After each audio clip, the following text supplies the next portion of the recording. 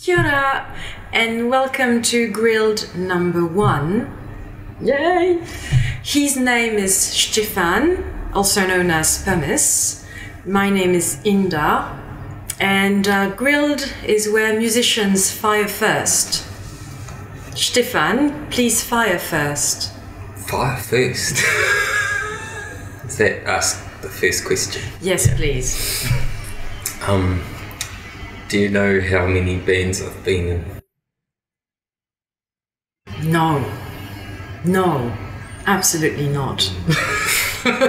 I've been focusing on Pumice, and no, but quite a few. Like between 1 and 12. I was hoping you'd know because there's probably, I don't know. Right. I'm one of those people that are always in too many bands. Right. Oh, that's a very New Zealand thing, to be in many bands. I don't know about too many bands, but to be in many bands. Do you like it, or do you think it's a bit annoying? No, mostly I like it. I've always said that that's kind of a huge part of my social life is being in bands, because I'm not always the kind of guy who wants to leave the house. But so if you have practice, Well, I seem to manage to be in lots of bands and hardly ever having to practice. Well, the beauty of being part of many bands is that there's great collaboration, and there's great sort of barter and exchange of ideas and exchange of stuff, including a great social life. So absolutely. I make music by myself, and that's quite internal. And I make music with other people, and that's very external. Is it? I've never thought about it. When you get interviewed, you start saying things that you've never thought about before. It's probably true. Going back to your music as the one-man band that Pumice is, I know that sometimes you play with other people as Pumice, like Pam McIntyre or Colin Rowe or Rao, I don't know. Could you? Who were they? They were. Well, they were people you played with, apparently. Who? Pam McIntyre. Pam McIntyre? Yeah, but maybe not. I've never heard of Pam McIntyre. Well, then you didn't play with them, but I thought there was an album. And McIntyre. But you've played with so many people, that's why. I've never heard of Pam McIntyre. But never mind. That's cool. It's really cool, yeah. Well, do you know, when Pumice first started, I was 16, and it was me and my friend Sugar John, and we formed it as a duo, and ever since that it's mutated, and there's been Pumice that was just him, as well as Pumice that's just me. It's never been just me, even though most people think it is. And that's why I always say Pumice is a band. It's not a solo project. Even if it is just me, it's a band, Anyway, sorry I interrupted. No, please do. Please do. Especially if I get it wrong. Take me through Trophy. Trophy? Yeah, the track, which is Puny, I think. And just is it in memory of somebody or something? It's kind of an award that I gave myself for surviving some trauma. Your standard broken heart business, and actually the whole album Puny is kind of a trophy of processing some things that were very difficult. And so then there was an instrumental, and I called it Trophy, and it's kind of majestic and proud. It is very epic. It's very epic, and it's quite grandiose and flamboyant. I mean, you know, sometimes you listen to something and you go, "Oh, lo-fi sound," and blah blah, but not with your music. There's something quite flamboyant, eloquent, and there's a great clarity in many of your songs or tracks, and Trophy is one of them. And this really strong organ presence, obviously, and not just because it's organ and, you know, associated with church and solemn music, but because it's a bit like, you know, this very strong sun in winter, you know, kind of thing. Is, you know, being on top of a mountain in the crisp winter sun. You know. Wow. Wow. Never been called flamboyant. Well, no, it's interesting because the sound is, even though it's supposedly lo-fi, I don't like that term, but it's... No, me neither. It would be probably described as such, as something very Odyssey-like, I think. Murupara too, I thought was quite hypnotic.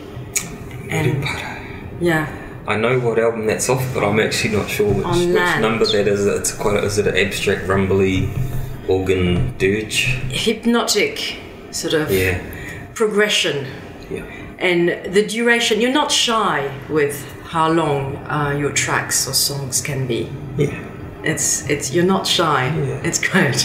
Yeah, you know, I like really short songs and I like really long songs, and songs seem to have a natural length, really, to me.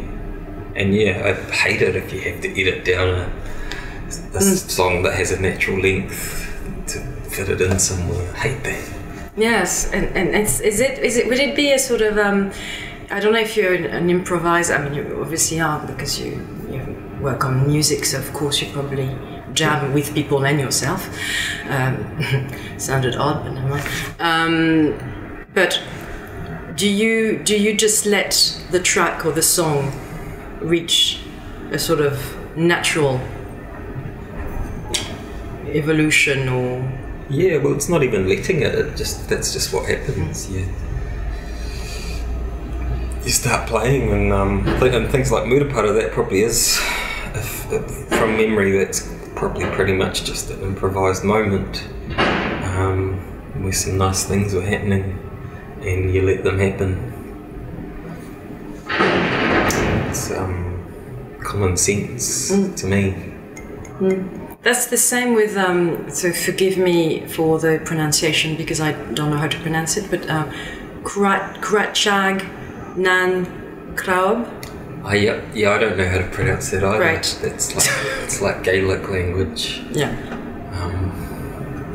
Yeah, that's an old. Well, it's an old Scottish song, and kind of from going back to Trophy, which those songs are from the same time. I was listening to lots of solo bagpipe records at the time, and I am half Scottish, so there is something in my blood that simmers when I hear that stuff. But that song with the unpronounceable title is it's a cover of a song called Skyboat Song, which is kind of a corny old song that lots of what they call singing shortbread tins will do, you know, those sort of corny Highland singers. But when I decided to cover it, I looked it up, and the melody relates back to an older rowing song, which is what that title is, so I just gave it that title. But also because the last word looks a bit like crab. It was like, that was a sign that I had to use it. Yes, and it's quite abrasive, and it's just, you know, of course, and if it's about crab, I mean, you know, you just.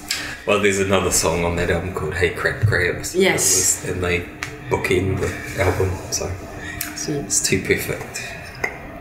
And then the fact that the noise and sort of abrasive sound on that unpronounceable sort of, I mean, it's perfectly pronounceable, it's just I can't do it. Yeah. So that's my problem. But you find it on Matata, and you find it on Crowded Scum. I think, Yeah. this sort of noise and staunch. There's something very staunch, you know. That's just something. I'm here. I'm playing this. You know, this something very strong. Thank you. Seeing as we're in New Zealand musician offices, the Crowded Scum title is it came from a day driving to Wellington with Andrew Tolley and Bob Cardy, prominent New Zealand musicians, where we were just mixing up New Zealand band names to pass the time. And so Crowded Scum was one of those, which the inverse of that is Proud House. Crowded Scum, Proud House. Do they know? They know now. They know now if they're watching this. Yeah. Do you think there's a kinship with bands such as Père Ubu or Captain Beefheart? Because when I was listening to Fort or Ibath or Northland or the douche with giving, I really thought about Père Ubu, you know, quite often. Yeah, I love that band. I was talking about them the other day to someone who, you know, hadn't heard them, and I was just like, oh, they're one of the greatest bands that ever was. Yeah, really special band, and Beefheart as well. And I have learnt a lot from those people about rhythm and texture, and that kind of anything can be a pop song. Like those guys are always making songs, but they can be really stretched and abused, and so yeah, I've been listening to those people since I was a teenager. So,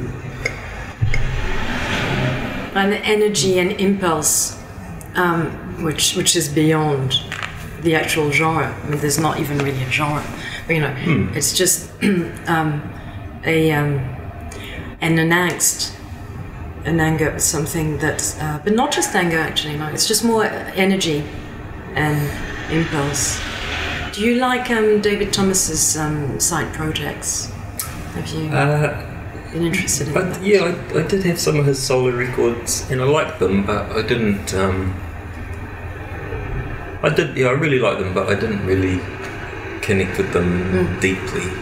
I enjoyed them. Yeah. I saw him live years ago, in '96, I think, and he was doing this very mellow, you know, those very mellow songs, and it was really like accordion stuff. Yes, and it was really, really lovely. But you know, I'm a bit like you on that. I much prefer the Père Ubu work. So yeah. Have you kept up with their latest stuff, Père Ubu? Because I haven't really. No, not really. No, not quite. No. And oh yeah, could you take me through Greenock too? Greenock. Yeah. No, you like the organ ones, don't you? Well, no, it's funny. But I think the organ. I mean, I don't always like the organ, but I find your use of the organ is quite stirring and quite distorted. Yeah. Unexpected. So I'm interested in that, and I just really like that. It's cool. Yeah, it's Greenock is another Scottish song. Greenock is the town in Scotland where my mother's family was from. just it's near Glasgow. And that song, what can I say? I don't know. Yeah, a lot of that. You know? My organ is an uncomfortable but beautiful and meaningful bed, you know. And set of 666 too. Set of 666. Piano song. Yeah. Well, that's the thing, that the piano is very eerie, but the back vocals are very gravelly. Yeah. And quite grumpy, in a way. And again, there's Rhonda. There's just flamboyance. I don't know. It's funny that nobody ever told you that your music was actually flamboyant. Quite surprised. I'm very disappointed. That's nice. I thought that would be part of a list of Zillions. No, mostly people say lo-fi, quirky, those stupid things. Yeah. Miserable. No, but that's silly. You shouldn't listen to them. Sometimes it is miserable. I agree with that one. There's a lot of misery in that music. At times, there's a lot of joy in it too. And often they're covered in spiders. Yeah, at its most miserable, I kind of turn it into a joke because it's so miserable, which is really good medicine if you're feeling miserable. It's not actually fully miserable. You're trying very hard, but it's not. Well, that's kind of the point too, is you take the misery and you laugh at it and feel better. Well, on that note, good day, everybody. Kia ora, Stefan. Adios, salut. Thank you.